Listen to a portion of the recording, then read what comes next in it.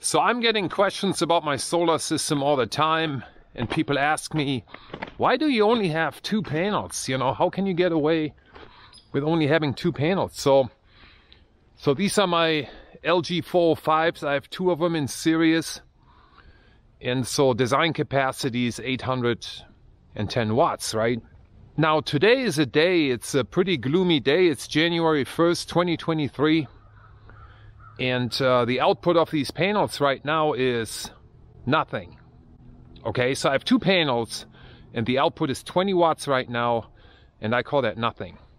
So if I had 4 panels, 2 times nothing is still nothing in my book. So it doesn't help me. Having more panels in Ohio doesn't help me. When the sun is shining, I'm charging like crazy, and that's why it's called opportunity charge. So when you have the opportunity, you got to charge and you got to store the energy. So the stored energy right now, I have 5.1 kilowatt hours of capacity. And if I upgrade anything, it's going to be that capacity, not adding more panels.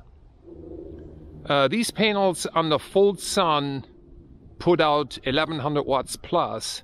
And I got to grab that 1100 watts and I got to store it somewhere. So a second battery would be the next logical thing for me, not more solar panels. So here's my solar system. You can see I'm using Victron premium components, inverter and charge controller. And my design capacity is 5.1 kilowatt hours of storage. Those are trophy batteries, lithium iron phosphate, and this is a server rack battery. It has internal heaters built in, and it's a very, very good battery. The solar system is designed to charge the entire battery within a 6-hour period. I'm 41 degrees north of the equator here in Ohio, United States. And as you can see at the bottom here, within a 6-hour sunlight period, I can completely recharge my system. And that's what the design capacity was meant to be. So opportunity charge happens when you have the opportunity, and you got to store the energy when you can, and then you use it up. You can look at the history of my last maybe 20 days. And if you look at the solar output, it's nothing. It's not really what you generate, it's really what you can store.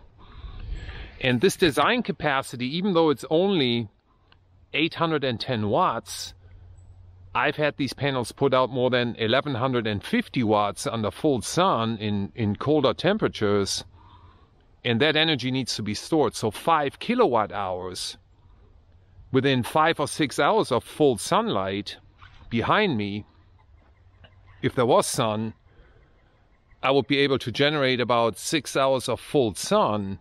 So that will get my 5 kilowatt hour system back up from 0 to 100%. So this is how my system is designed. It works very well. And the upgrade, if I had to do an upgrade, would be a second battery from 5 kilowatt hours to 10 kilowatt hours, right? And then at that point, I may consider putting a third or maybe even 4th panel on here.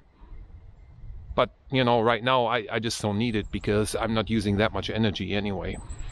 So I'm running my mini split once in a while just for, you know, heating the cabin to take the chill out of it. But I'm heating with my wood stove, and I'm running lights. I don't have a refrigerator running right now because my fridge is usually in my Jeep. And the only other thing that's using energy would be my TV, my outside lights that I'm turning on when I'm hunting, or whenever it's dark outside. Really, the outside lights are on. And that's it. It's perfect. For me, it's really perfect. This cabin is very energy efficient. I can run all the power. I can charge all my devices.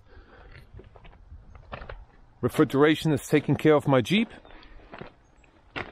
And my solar panels, my 2 solar panels are perfectly sufficient for the energy needs. And my 5 kilowatt hours of capacity is perfect. I like simplicity, I like minimalistic approaches, and that's it. All right, see you guys on the next one.